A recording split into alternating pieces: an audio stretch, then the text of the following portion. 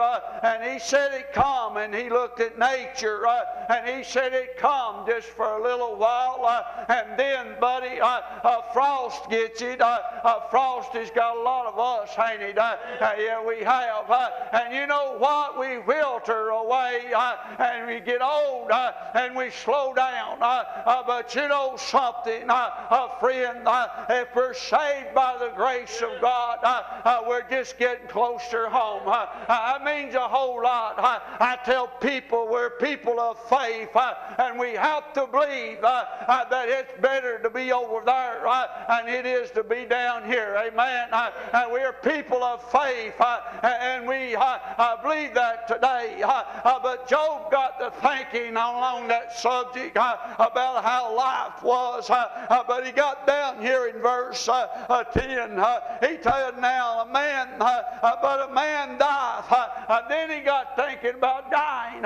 He said, but a man dieth and wasted away. Yea, man give up the ghost. And then Job said, where is this man? What happens to ye after ye live your days out upon the face of this earth? Where do we go after we live? The Bible said, the beasts of the field, they have no soul, so they'll go back to the dust of the earth. But a man has a soul that God breathed into him and caused him to be alive. And the Bible said the body that go back to the dust of the earth, but the soul goes back to God whom gave it. But Job said, a man wasted away and give up the ghost. Where is he?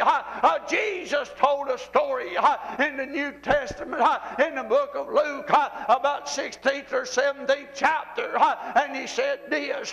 He said there was a certain rich man that was clothed in purple, and then there were a certain beggar by that rich man's gate, desiring the crumbs, to be fed with the crumbs that came from the table. I want you to know one thing, friend, because this man was a beggar, that didn't get him to heaven.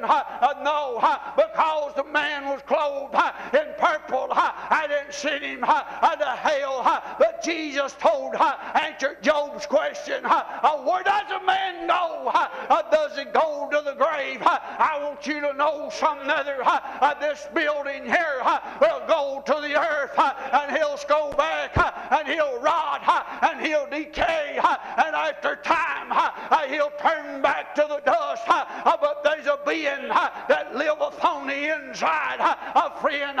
He'll live for all eternity. And Jesus told him the story, and he said the rich man died, and when the rich man died, the Bible said he was buried, and in hell he lifted his eyes. I've been in torments.